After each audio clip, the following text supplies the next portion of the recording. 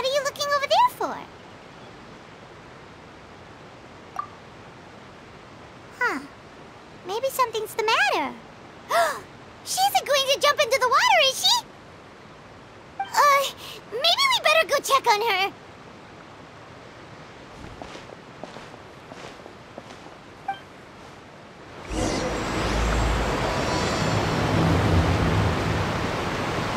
Seems LYNEY is saying some strange things again.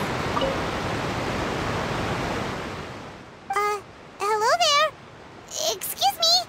Are you alright? Huh? Ah, I'm fine. Thanks. Oh, okay then.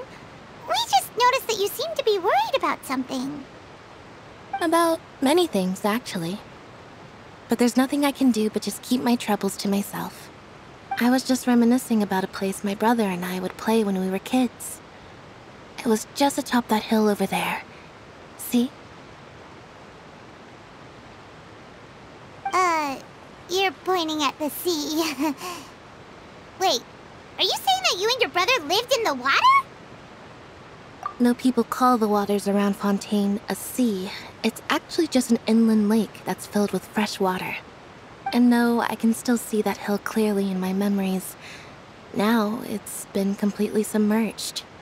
He would skip and jump, tossing sand in the wind. The sun shone brightly, and the air was filled with the scent of the sea. But now, the water is gradually swallowing our memories. It won't be long before it swallows us. Sorry. Paimon doesn't really get what you mean. I don't believe we've had the pleasure of meeting. Are you Lynette's new friends? Oh, and you are? Thanks for looking after my sister. She often comes here to reminisce about our childhood, that's all. There's no need for any concern. Oh, allow me to introduce myself. I'm LYNEY, and this is my sister Lynette. If I had to guess, I'd say you must be travelers from abroad. Nice to meet you. Paimon is Paimon, and this is the Traveler. We just arrived in Fontaine. We were just talking with your sister. Even though we didn't really get what she was saying.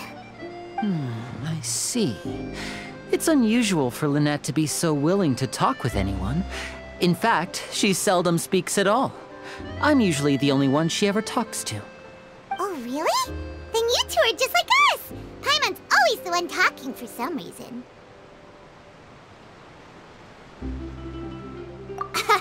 So that's how you think it is? I also think my brother can be too talkative at times. Seems you were right, Paimon. We are quite similar. So, what did Lynette mean just now when she said that the water is engulfing your memories, and that it won't be long before it engulfs you too? Oh, that. It's from a prophecy that's been circulating in Fontaine for some time now. Well, I suppose prophecy isn't exactly the right word, because that implies a certain amount of uncertainty. There's no doubt about what's happening in Fontaine now. Where to begin?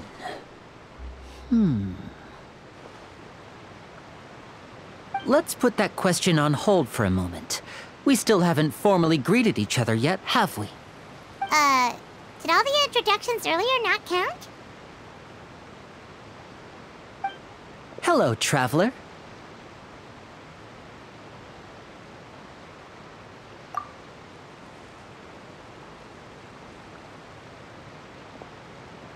And hello, Paimon. Hey! Why didn't Paimon get a handshake? You're not poking fun at Paimon, are you? Please, don't take offense. Just consider it a sort of etiquette we have here in Fontaine when making new friends. You should remember it. It might prove useful. Oh, all right then. Well, Paimon's just happy to have a local friend now. By the way, we were just getting ready to go to the Opera House to meet the Hydro Archon. Would you be able to show us the way? So you're going to see Lady Farina? No problem at all. In fact, I was planning to go to the Opera House later myself. I'll gladly take you once I finish things here. Please follow me.